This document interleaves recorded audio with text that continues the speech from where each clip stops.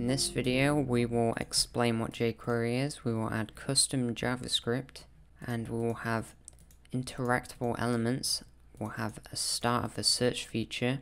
We explain a lot of important concepts here, so make sure you stick around to the end.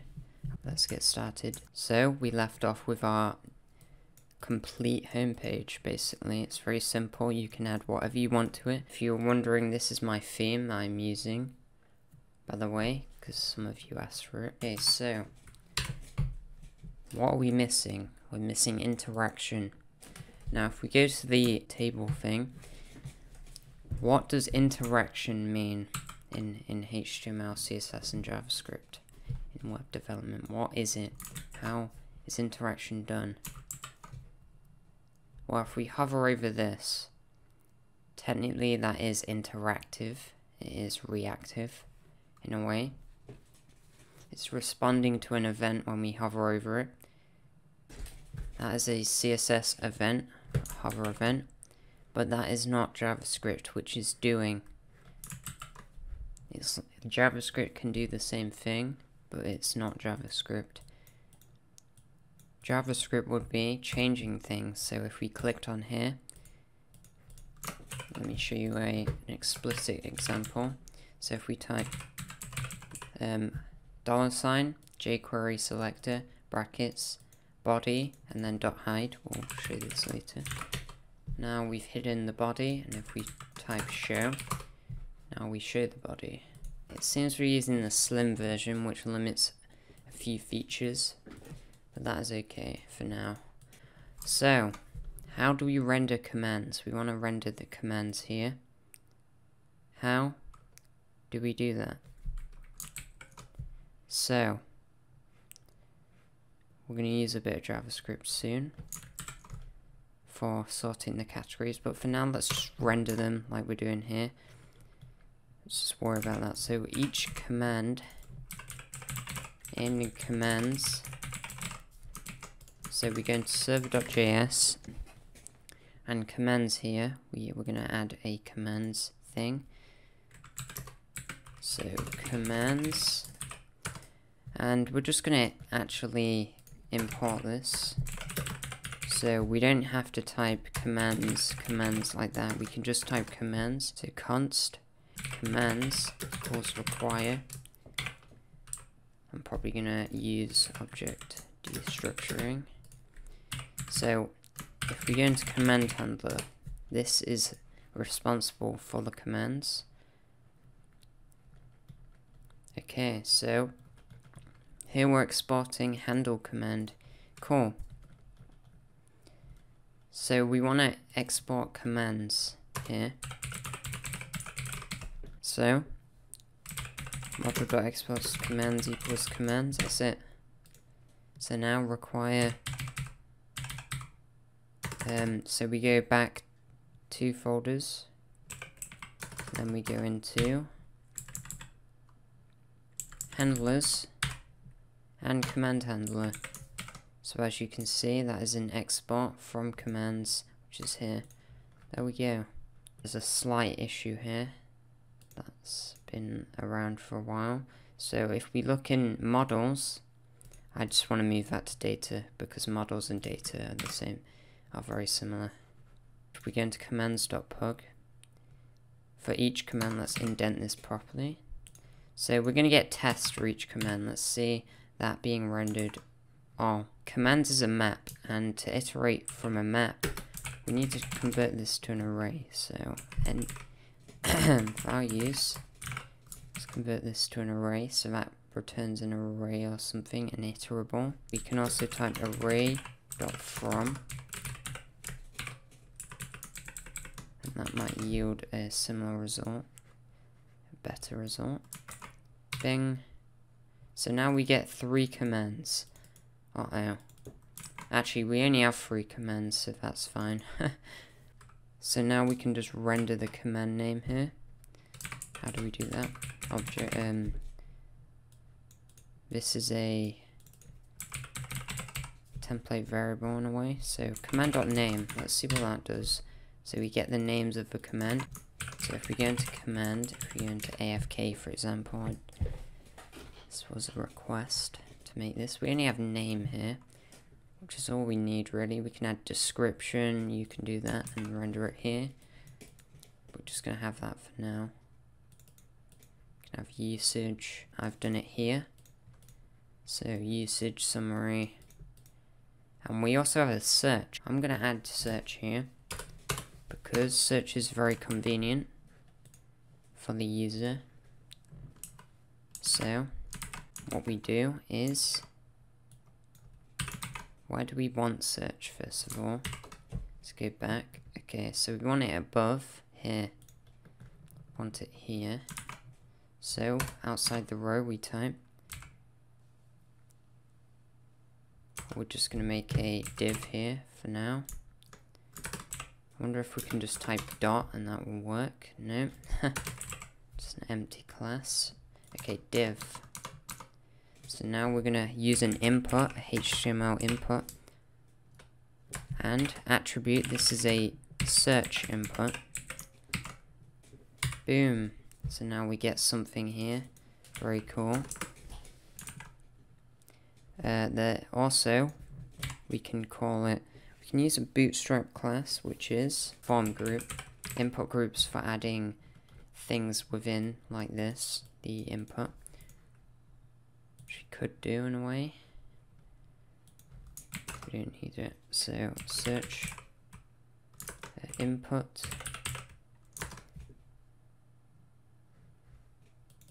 So, if we go and type form group, this one, it's just form group really, dot form group.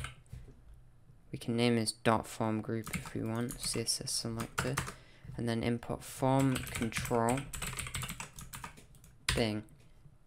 That's large, so if we remove form group, let's see what happens. Okay. Why is this so big? So we need to resize the form, basically. Also, another thing with styles is you can make inline styles, which is you press style, type style, and then instead of using a CSS file, we can just type search, and then max width, we're going to use max width, and that will be 300 pixels. Let's try that. Okay, bad indentation. Now if we put this in here, it should work. Oh, there we go. So now it's a lot better. Cool. So we want to center this. What we can do here is actually make a column, call 3, call SM3, that's consistent with that, and call SM9.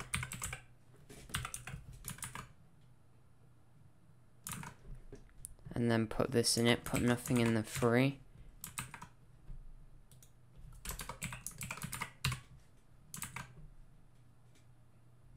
And then add a row at the top. Let's get rid of this. So now that pushes it to this side, which we want. Alternatively, we could use deflex, display flex.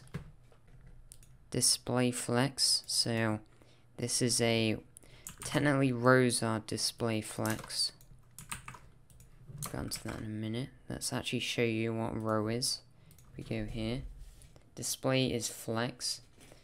It's just a fancy display. There's different types.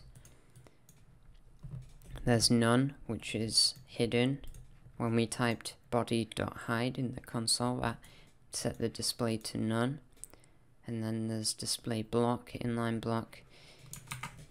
We won't get into that though. So display flex, which is makes it flexible in a way, and then and then justify contents center. Now that justifies, it puts the content within this element in the center of the element, of the parent element. So basically the parent element's here, and it puts whatever is within in the center of it. Cool. And now we're just gonna add an icon here or something. Search.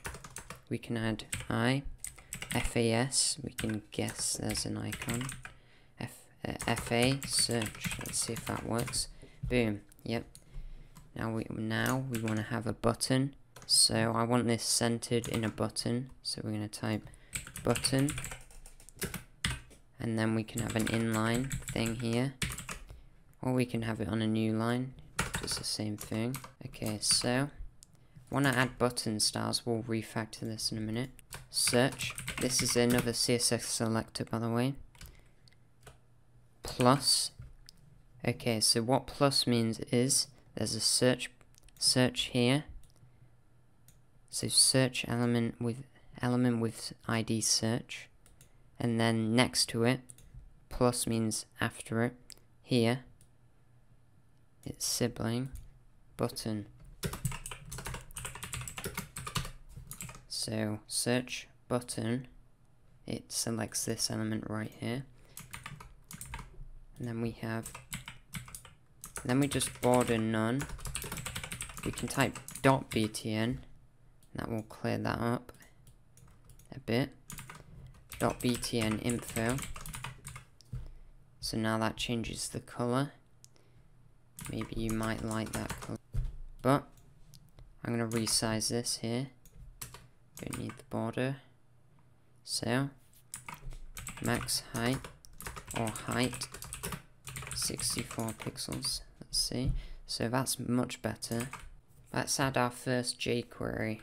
Let's add our first JavaScript. We want it to turn blue, or a color that indicates that we've clicked on it. So when we click here in Mixins, the list group becomes active, or the list group item becomes active, sorry, and it turns blue. But we only want one of them. So I'm going to make this into a different style. Link in another refactor it style sheet. href, we're going to add that to css commands.css. We're going to refactor this. So here in assets, we're going to add commands.css. Boom.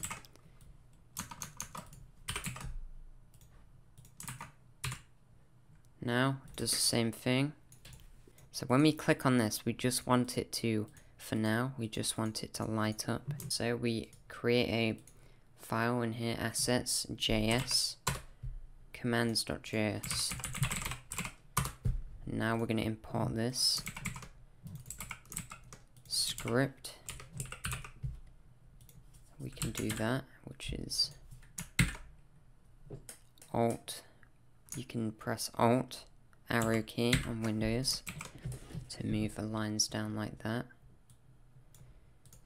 So JS, commands.js here. Boom. So now if we type alert, this is JavaScript in the browser, JS in the browser.